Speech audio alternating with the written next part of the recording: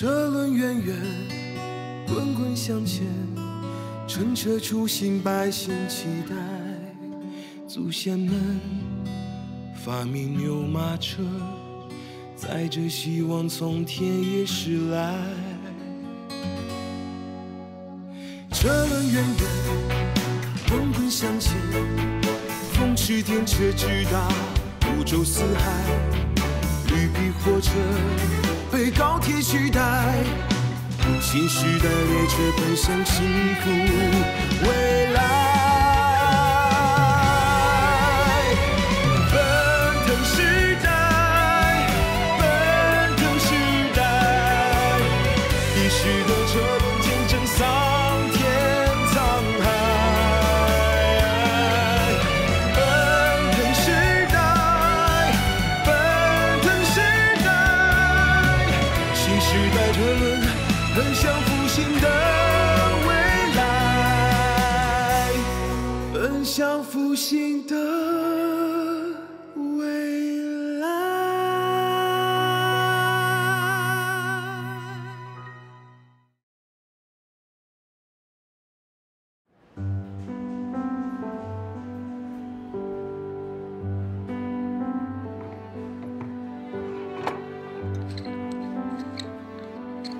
荆州，你来江车多少年了？8年了。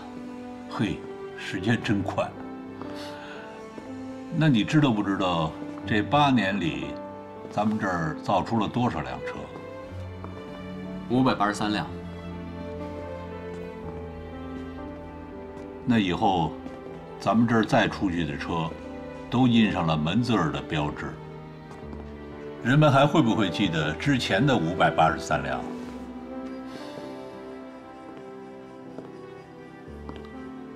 我相信，只要这列车还在轨道上跑，就不会有人忘记。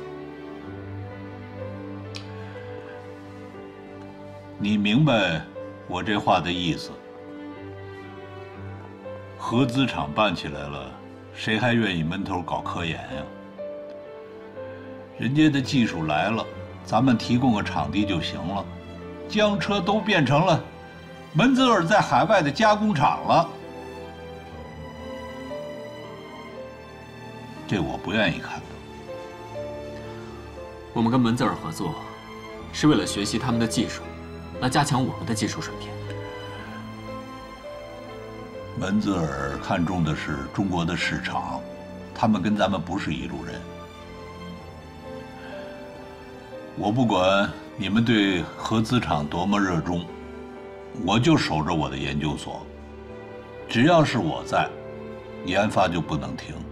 合资厂和研究所的事儿，你也想想。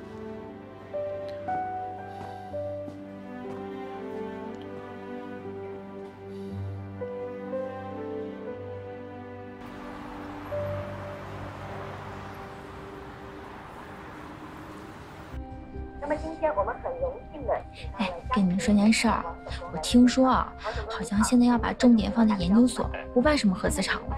真的假的？那是不是王振工要代替杨总成为总经理了？那这事儿新鲜了，我得跟我们主管说说去。是这样啊，这个行业我干了快1辈子了，是吧？我见证了我国机车事业的发展历程。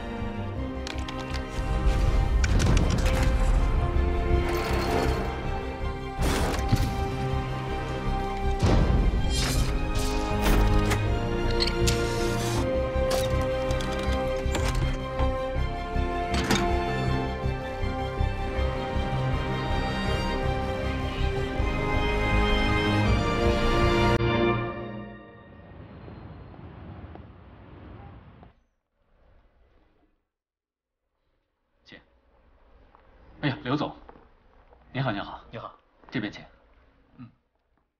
感谢你这次能来啊。金州哥，你怎么来了？渴不渴呀？要不要喝水？你这么跑出来，展厅那边怎么办？挺好的。赶紧回去，小心被你师傅抓了个现行。那我先回去了。拜拜。嗨，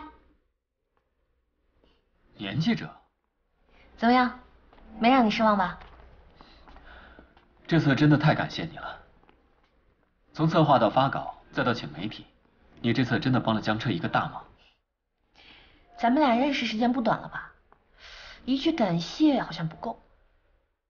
那年记者有什么要求，尽管说，我尽量满足。你说的啊，说话算话。好。我看你脸色不太好，还是不舒服吗？没有啊，好多了，谢谢。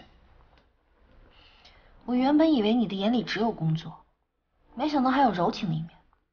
刚才我都看见了，你喜欢林真一那种类型啊？哈，没有，她是跟我一起从小长大的发小，就像我妹妹一样。哦。咱们在这个场合聊这些话题不太合适吧？合适啊。上回田琪老师其实是安排咱们俩约会，对吧？这个事情可能真的有必要跟你解释一下，这是个误会。其实我并没有想过要结婚，江车对我来说，真的比什么都重要。我不想在未来，婚姻和事业两个选择当中为难，我更不希望耽误任何人。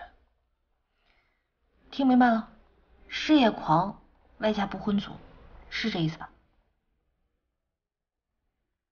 其实呢，你计划中的生活就像酒，你以为你会喜欢，但是不一定健康。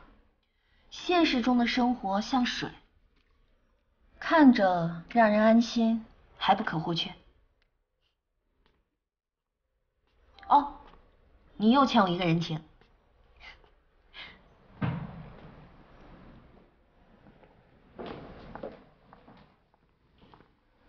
小野女士，欢迎你。这边请。有进步啊，越来越国际化了。不开放不行啊，只有开放了，才能让谣言消散。荆州，你看我们谈判谈了2年了，你是一个强劲的对手，也是一位真正的绅士。没有办法，我们是各为其主，我只能竭尽所能。你就不能稍微理解我一点吗？这边请。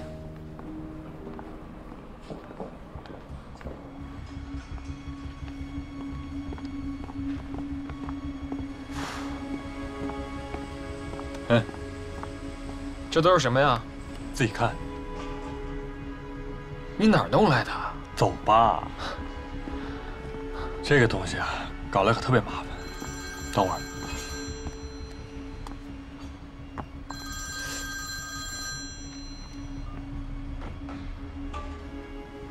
哎，对，我到了。那我们现在见面吧，马上可以签约、付支票。好，等活动结束后再说吧。好，没问题。走。中国有一句话哈，人逢喜事精神爽。我看李董事长的精神面貌真是相当的不错，看来江车的业务发展得很顺利嘛。好事坏事在我脸上看不出来，我不会轻易露出来的。您看啊，贵公子现在是在我们门子尔旗下，他也是门子尔有史以来最年轻的技术总监，您心里应该挺为他自豪的。门子尔和江车呢，也从竞争变成了合作关系，完全可以共享贵公子的技术。这样的安排，您应该也挺满意的哈。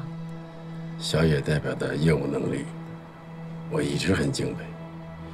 李延峰嘛，他自己觉得自己很自豪就行了。至于竞争还是合作，我是这样看的啊。竞争也未必是坏事，合作也未必是好事，因为这要看是什么样的竞争，是什么样的合作。这个竞争从字典上查嘛，它是为了自己的利益，是吧？和别人去争胜。所以我有一个新的理念，叫竞而不争。竞而不争，您会不会太过理想化了？其实很简单啊，竞而不争就是只比赛不争抢。那大家都按公认的、公平的规则去出牌，不耍赖，不搞小动作，啊，不搞双重标准。董事长说的真的挺好的。我有个小小的请求哈，您看，能不能在今天的这个开放日上，正式的对我们即将谈成的合资谈判表个态，这样我也好早点向我们总公司去汇报这个好消息。这个协议我们现在还没有签字，我就觉得今天这个场合就不宣布了吧。至于表态，我本来就要说的。好，董事长，发布会时间到了。好，专业代表请，来。好。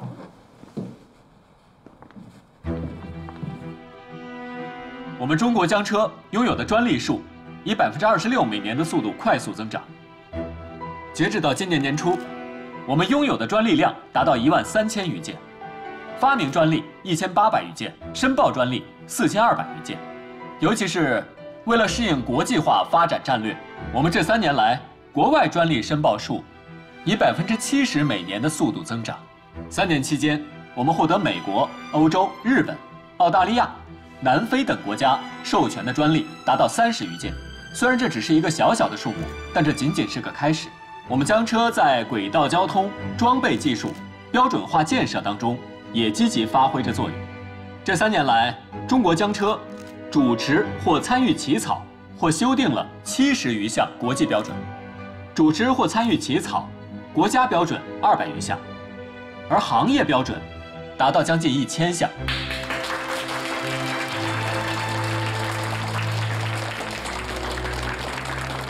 这3年以来呢，我们江车在科研方面的投入大概是每年收入的8%左右，今后还会不断的增加。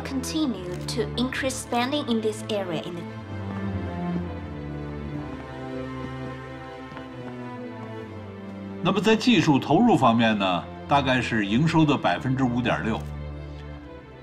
只有这样，才能够保证不断的有新产品的出现。诸位可以看见，这是我们江车最早的产品。这里是我们历年来研发制造的机车产品。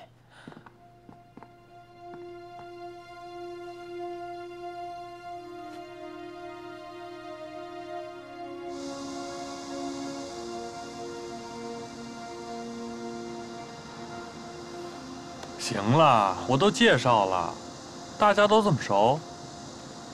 别搞得这么剑拔弩张的，行不行？你真的要把那3项技术卖给小野吗？你要真敢那么做，我……林小姐，人家门泽尔是带着诚意和支票来的，这卖给谁呢？是我们的合法权利，你可不能威胁我们呀。严峰，哎，我现在是李严峰的经纪人兼代。起开。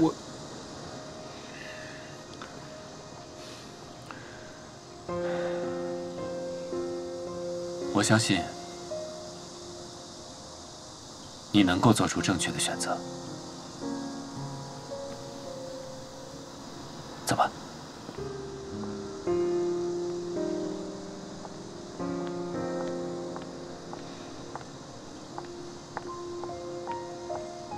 李严峰，你不要忘了我们在云来没日没夜的付出，你更不要忘了，你身上流的是江车人的血。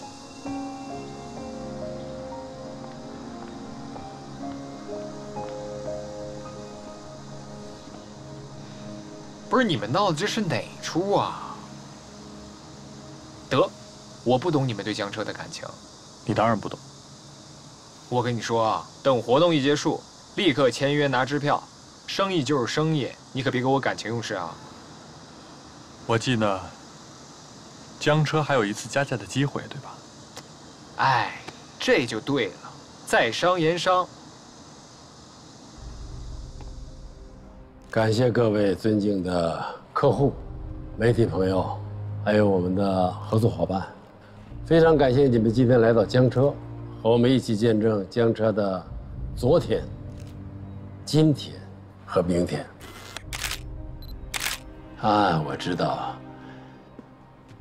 大家很关心江车云来项目。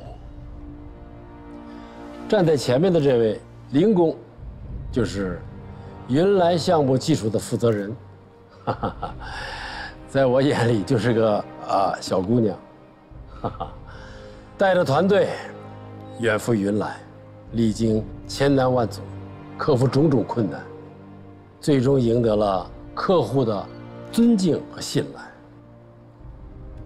我相信云来项目的顺利拿下，离不开林工这样的江浙人的努力和拼搏，而林工这样一代年轻人，就是我们江浙的未来。今天我也希望你们和我们一道，见证他们的成长。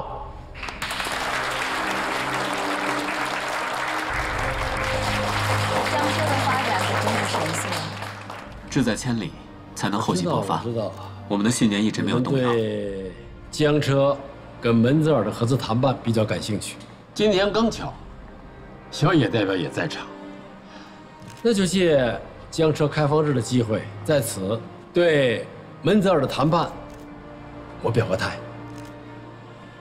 对于合作，我们永远都抱着开放的心态。但是，不管是合资，还是其他各种模式的合作，所谓打铁还需自身硬，合作也要自身硬。换句话说核心技术我们必须坚持自主研发。你自己如果够硬，你每一步走得足够扎实，无懈可击，那样的情况跟人谈合作，才能是公平的合作。有一种说法，自主研发是钻木取火，效率太低；拿来主义效率高。但是风物长宜放眼量长期来看呢，可能就是缘木求鱼。就算是门泽尔和我们的合资这样的友商，也未必把最新的、最先进的核心技术毫无保留地分享给我们。其实这种做法也好理解，连猫师傅都留一手，上树的本领不能交给老虎徒弟，是不是？所以在核心技术上搞自主研发，这是条必走的路，虽然难，但却是正确的路。就像25000千里长征，即便再难走，我们也要走。这就是我的态度。我有问题。你说。首先，恭喜江车这几年在技术上的进步，但是以我们了解的江车，除了牵引电机，江车的车体、制动系统、转向架技术好像都还比较薄弱吧？怎么突然在云来项目上有了这么大的进展？你知不知道现在流行一句话，叫做“一切皆有可能”。林工说笑了，起码在转向架技术上，不可能在朝夕之间就有这么大的突破。大家有必要知道一下，转向架技术是迷轨提速的最大难题。江车的云来团队在即将出局的前夜，突然拿出了比几家国际顶尖公司更优越的转向架技术，难道有神仙在帮你们？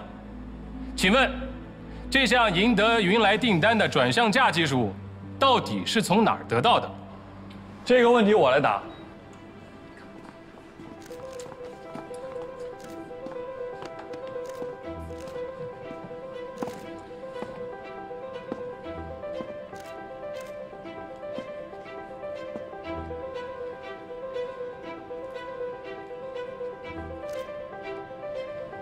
大家好，我是江车云来项目的技术顾问李延峰。江车云来项目中所用的转向架设计方案属于我个人。我说的没错吧，林小姐？没错。记得前2天有一个对我来说很重要的人跟我提起一个叛逆的小孩某次抄同学作业，然后还逃学的往事。但是他只知道这个故事的上半段。这个下半段呢，就是这个小孩接受教训回家之后，暗自发誓再也不抄别人的作业了，只让别人抄他的。没错，这个小孩就是我。我做到了，我很感谢江车教给我的一切，所以我决定把我在云来项目中转向架的设计方案无偿的转让给江车，就当送给江车一个谢礼了。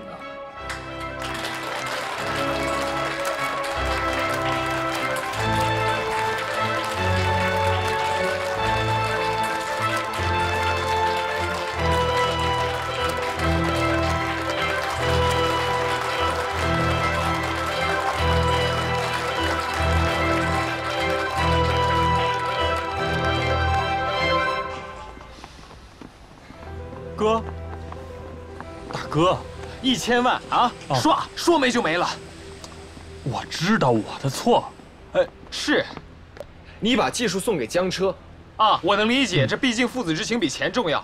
可你好歹跟我说一声啊！是，我知道。李延峰，我告诉你，你至少欠我1000万，我知道。1000万。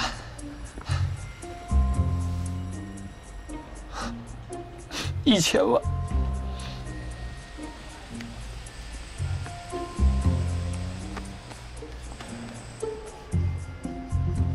不是，咱能不能反悔啊？不行，咱俩毁约吧，咱俩给他卖了吧，啊！哼，兄弟，你想多了。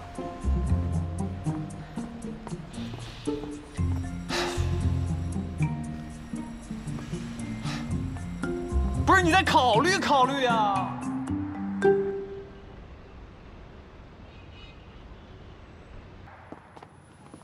党委会已经最后研究决定，跟门字儿的合资谈判不再往下进行了。我觉得董事长说的对，自主研发的确重要。荆州哥，你总算可以卸下这2年的包袱了，这个结果谈不上失败。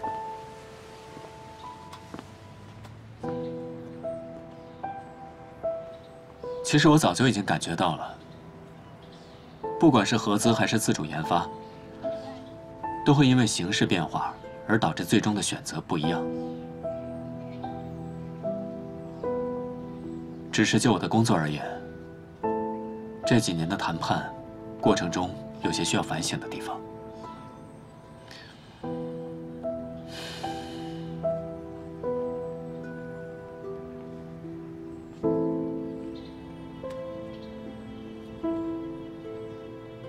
对了，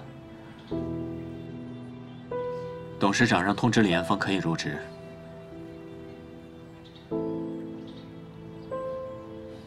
以后他就是江车的一员了。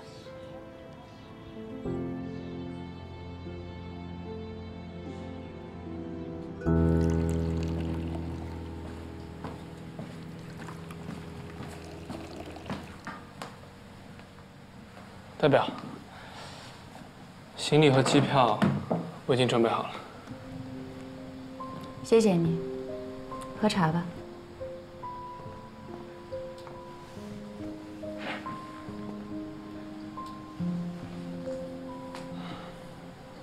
代表，总部那边让我也提交合资失败的报告。你不用有心理负担的，该怎么写就怎么写。这次是我判断失误，才造成了这样的局面。虽然是一次失败的业务，但我却得到了很大的收获。10年前，我们说中国的机车制造水平落后我们50年，而现在，我们说他们落后我们10年。虽然还是落后，但他们进步的速度实在让人震惊，让人害怕。这半年多以来，我一直在思考，是什么原因让他们进步得如此之快？经过这次谈判，发现这份文件就是答案了。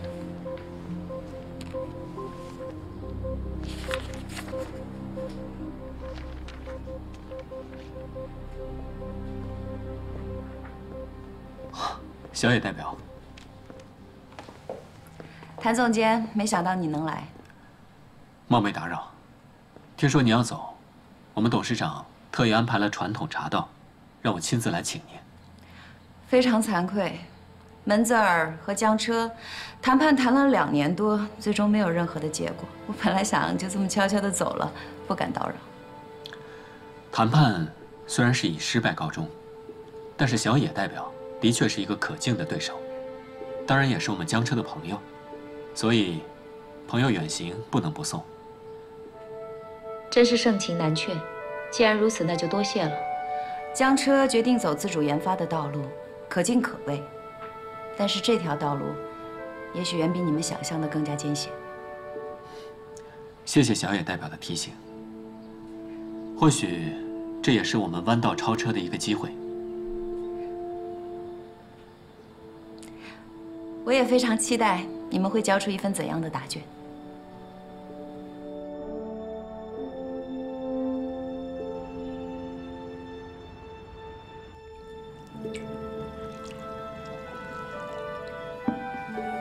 这是点茶。小野代表，这是唐宋点茶。我记得您之前说过，点茶在我们中国已经失传了，但事实并非如此。我知道小野代表喜欢茶道，我就做主了，就把大茶先生请来了。真是太麻烦董事长了，这倒让我有些不好意思。你也知道，我接手以来，我们免不了有些磕磕碰碰的。没有磕碰哪来的理解呀？我宁愿磕磕碰碰，在磕磕碰碰中去理解，去释然。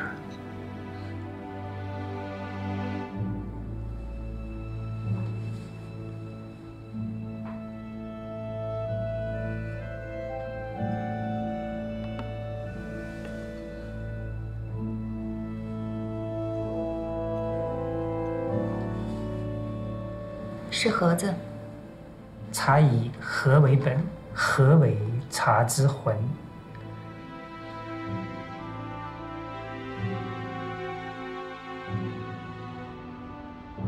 江车集团企业开放日的顺利举办，获得了国内外媒体的一致好评。董事长李建业的发言，开启了江车集团的新篇章。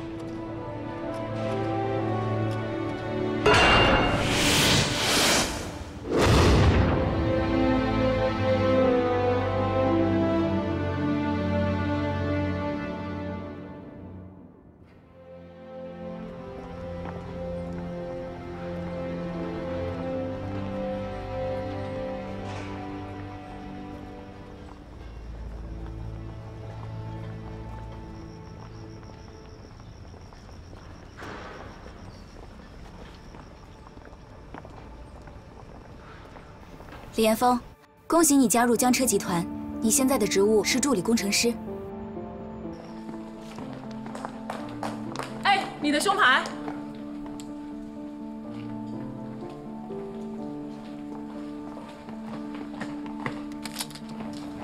怎么回事啊，这个人？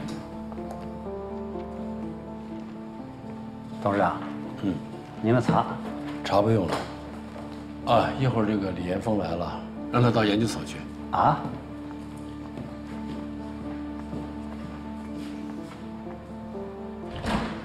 江秘书，哎，我爸呢？怎么了？我找你们董事长。董事长有个商务会谈，刚走。行，那你告诉我，这是怎么回事？这事儿不归董事长管，你得换个工作服，去找王总工。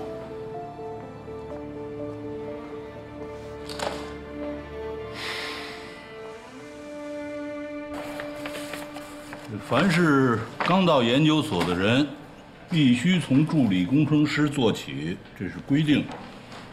什么规定啊？我说，咱们研究所不是有这个特殊人才引进计划吗？以我的学历、我的资质、我的研究成果，哪个不比他们要求高啊？是。按说呢，你可以直接做工程师，是吧？但是你在江车今后的路还会很长。从基层做起对你有好处。么有好处？董事长安排的吧？人事聘用我们有制度。你说你在海外那些留学经历、研究成果啊，我们都有档案。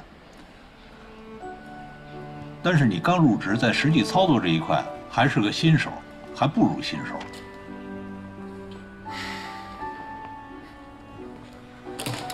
行了，王叔，你要这么说，无话可说。干嘛呀？正好，反正林真一也不愿意带你。什么意思啊？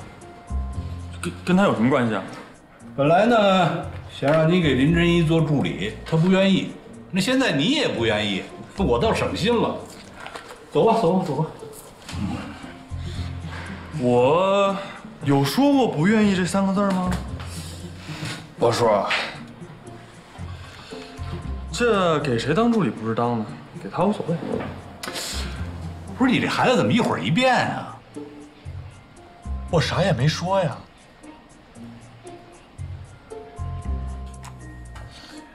你给我听好了啊！你要如果对这个工作职务没有什么意义的话，咱们这事儿就这么定了。为了张车嘛。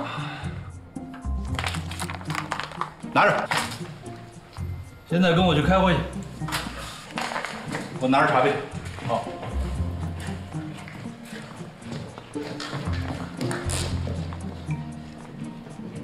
什么会议啊？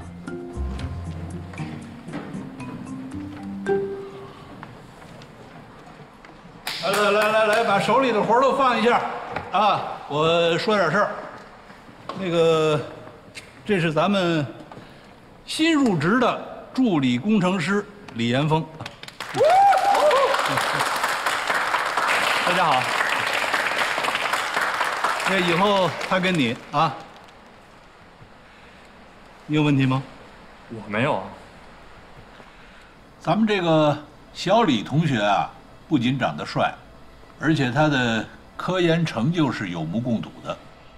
他的变流器和转向架的技术理论非常的超前。这次就是凭着他转向架技术的专利，一举拿下了云来这份订单。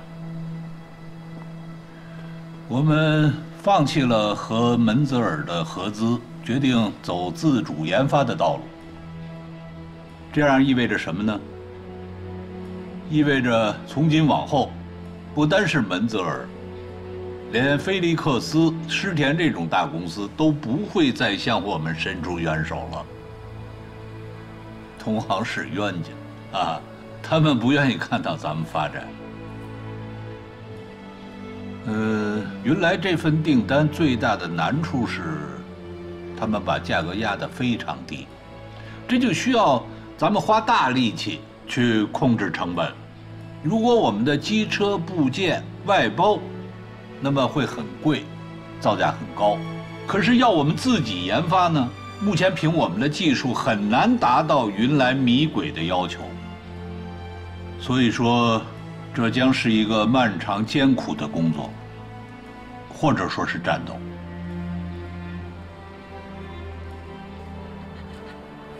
这样啊，我给大家3天时间，3天之后每个人交我一份技术研发的计划书，能做到吧？能。那就这样，散会。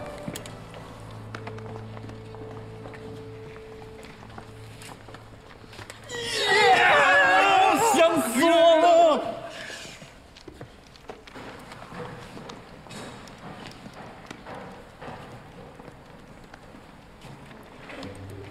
领导，有什么安排？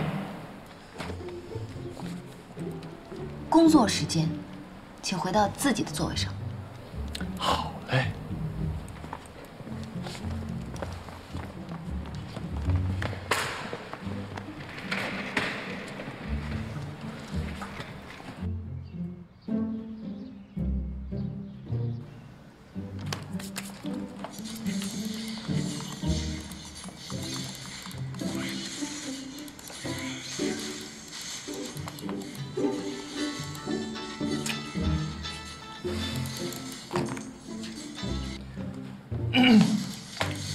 喂。哎呦，二姐，我不是跟你说了吗？那没什么事儿的话，你别打我这个号码，那万一被别人知道我行踪。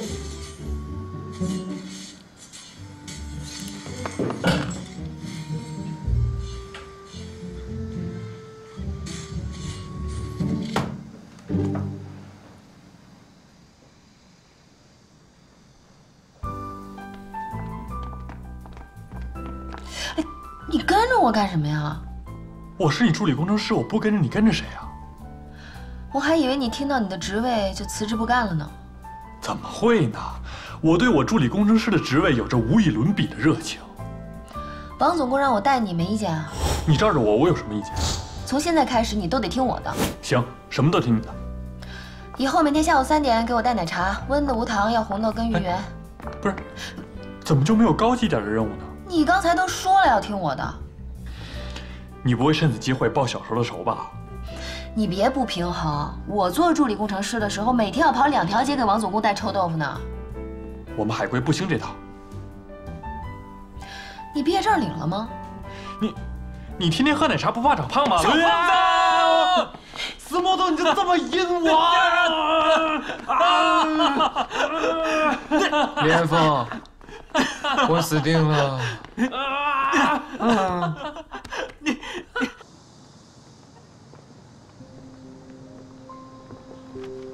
啊，对，严峰在研究所那边已经顺利入职了。老王正带着他们落实云来项目的计划书。老王现在所有的事情还都亲力亲为。自从他出了院之后，也知道悠着点，很多事情都会派到下面去给年轻人。不过，云来订单这么大，还是得老王亲自出马。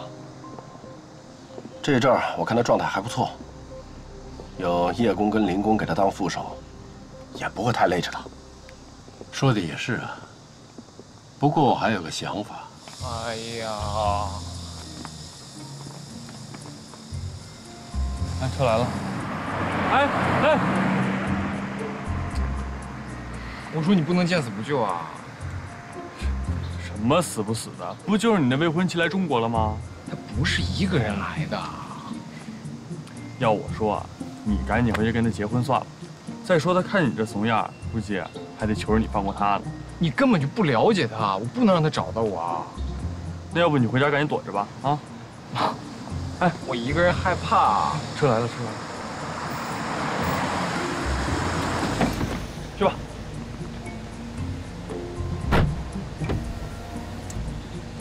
那你晚上早点回来啊？我下班就回来，乖啊。师傅，走吧。早点回来。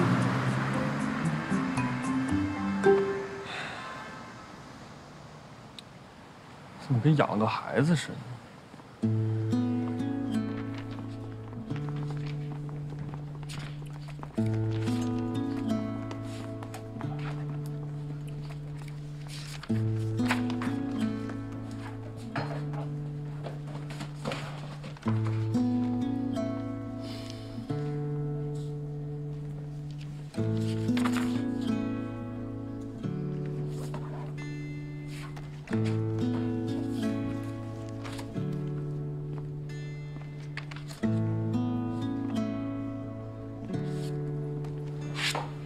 找什么？啊，我想看看咱们厂里的设备，还有研究成果的草图，熟悉熟悉。是帮真一准备那个原来的项目是吧？是啊。那我说这个咱们这手绘的草图也太有历史了吧，都可以放进铁路历史博物馆了。这些都是江车人的回忆，江车人的历史，放回去。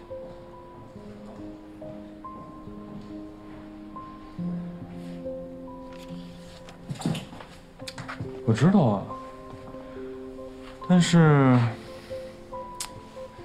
你们这也太乱了吧，应该找人收拾收拾。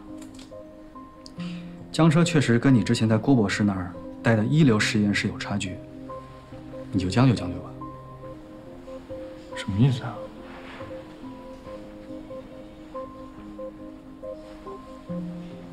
先看看这些。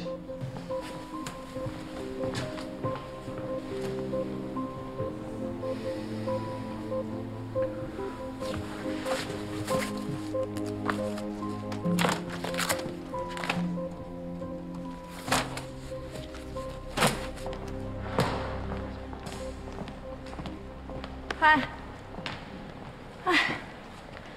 哎，你们说这王总工让所有的工程师都交一份研发计划书，哎，你们说是不是为了选拔原来项目负责人啊？其实就是叶大兴和林真一 PK， 其他人都是陪跑，有点道理。这回该轮到叶大兴了吧？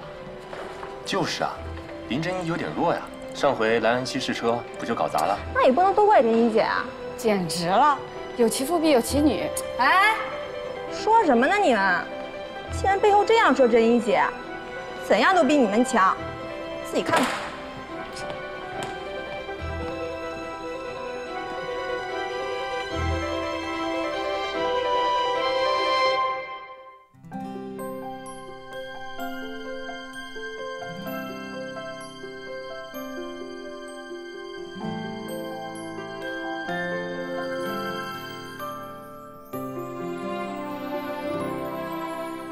是花开的声音，